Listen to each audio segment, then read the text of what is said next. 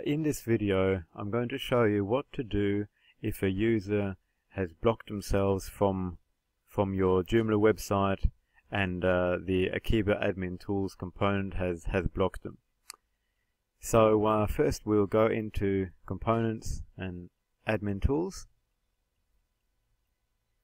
Go to the Web Application Firewall.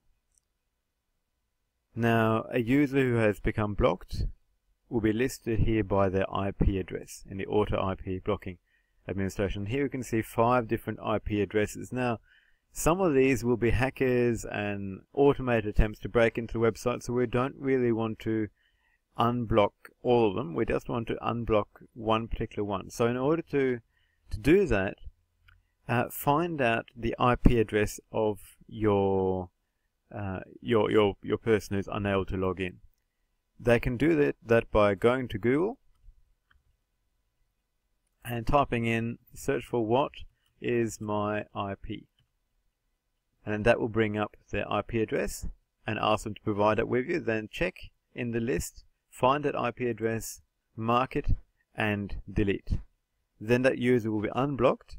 Check with that user to make sure that they are actually using the correct password when they try to go to the website. Also that they're using the correct URL to go to the administrator section. If they're not sure about their password, you can go to the user manager and locate that username and edit the password as needed by simply clicking on the username and editing on the password. Now, let's say that you yourself have become blocked from the website.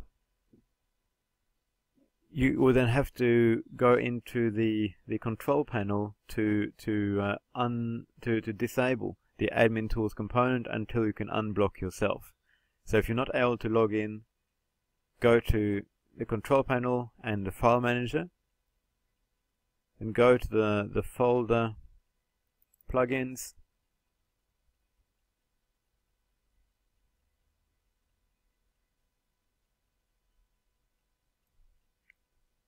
go to System, Admin Tools, go into Admin Tools subfolder. Now edit the file called main.php and rename it to main./-disable.php. And press enter. So now the Admin Tools component is disabled, so then you can log into the website, go to Admin Tools and remove your IP address from the list of blocked IPs. Then quickly return back in here to the file manager and rename the file back to main, because you want to have the firewall in place to protect your website. So I hope this helps. So this shows you how to disable the firewall temporarily while you are removing yourself from being on the block list.